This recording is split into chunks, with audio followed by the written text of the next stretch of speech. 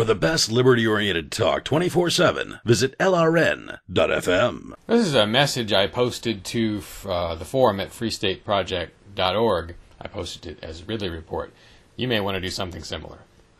Quote, after what happened to Russ Ulbricht and Gillian Batty, the government more or less using them as hostages to pressure freedom activists into ceasing protest, I wanted to make clear my wishes in the event I'm incarcerated or treated as a hostage by any entity. You know these wishes in advance. You should know these wishes in advance, and maybe you too should post your wishes in advance. I like the idea of people taking pretty much any peaceable action they wish against any incarceration I might suffer. If their action results in retaliation against me, they should ramp up their activity, not reduce it. Reducing it would reward the retaliation and encourage it to spread. But it's the protest and negative reaction that should spread. You should ignore any stand-down request I might issue against peaceful activity while in custody. Assume that I am not free to speak my actual wishes on the matter, or that I am being pressured in some way. Ignore likewise any such demands or requests from my friends, family, or attorneys. The authorities were arguably able to use Ulbricht's family and lawyer against him, or against freedom at least, by manipulating one or more of them into requesting a cessation of protests. The protests were successfully quelled with no real mitigation of Ulbricht's treatment. As the Swiss General Henri Guisan put it during the crisis with Hitler, any official order to surrender or cease fighting should be treated as enemy propaganda and met with continued resistance. In our case, the fight is peaceable instead, but the same principle applies. If I issue a condemnation against violent activity, of course, you can take that seriously. I've never requested bail be paid before, but I wouldn't rule it out.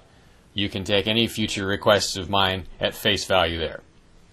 I like what Mel Gibson did in the movie Ransom, refusing to pay the ransom and instead putting a price on the heads of the pirate hostage takers.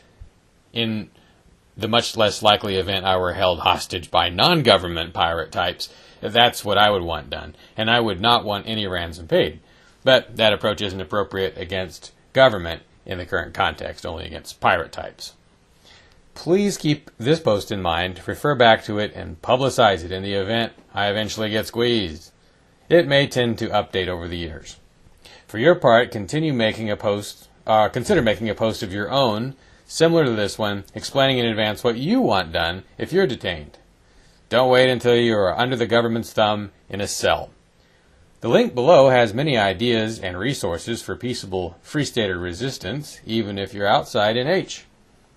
If you did one of the things listed there while I was in jail, that would make much happy.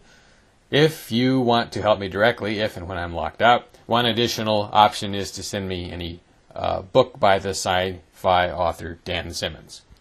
Usually books have to be sent from a big company like Amazon or the publisher. Check with the Gulag Outpost in question. LRN.FM, 24 hours of Liberty Radio every day. Now available on satellite too, at sat.lrn.fm.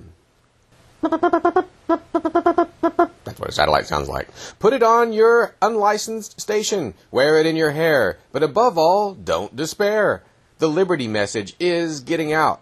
And right now, you're missing it. Or maybe you're not. But skip on over to LRN.FM. Feds don't want you to hear them.